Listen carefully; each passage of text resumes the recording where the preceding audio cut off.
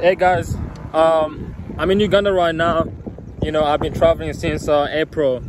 I was in Tanzania, in Kenya. Today I'm in Uganda. Actually, Uganda is really pretty. You see that, right? So I want to talk about something that I've been thinking about for so long, right?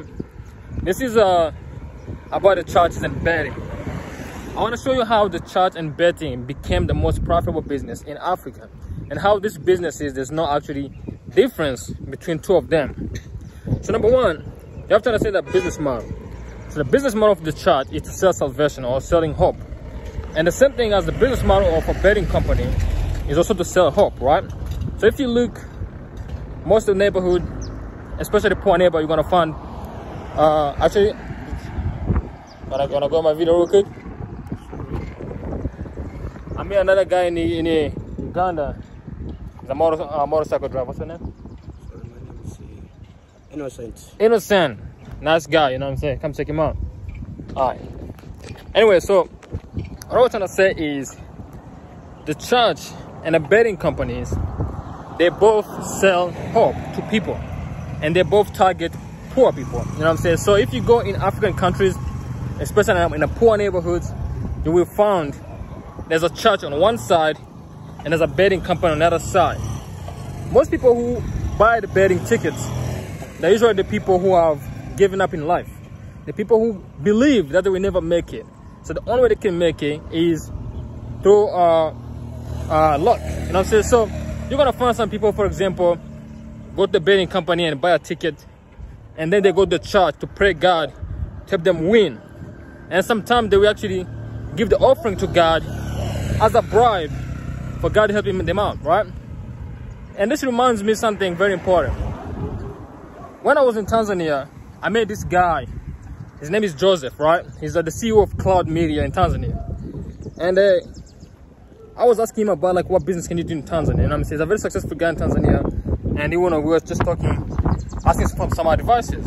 And he said the best business to do in Tanzania is a betting company.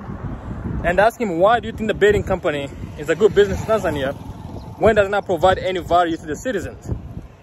And the answer was, people are poor, and they will buy anything that's offer them a little bit of hope. You know what I'm saying? And that's how the churches and the betting companies in African countries that have been able to become very successful, because they're selling the hope to the poor people. You know what I'm saying? So every neighborhood you're gonna go to, every poor neighborhood, you will find a church and a betting company everywhere. I guarantee you. You know what I'm saying? So I would tell you, you know, if you're a young person, you believe in yourself, you should actually not base your future on the luck of the betting company or the church. You should actually go out there and do some work. You know what I'm saying? Not working hard, but actually think smart and solve real life problems in your countries and your communities.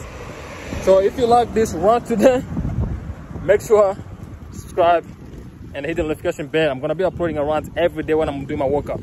I gotta show you how this country is beautiful though. Look at the hills. Pretty nice hills, nice houses. One thing I like about Uganda is they don't have like skyscrapers, right? They don't have like, you know, if you go in Kenya and you go in the United States, New York, you find a lot of skyscrapers, right?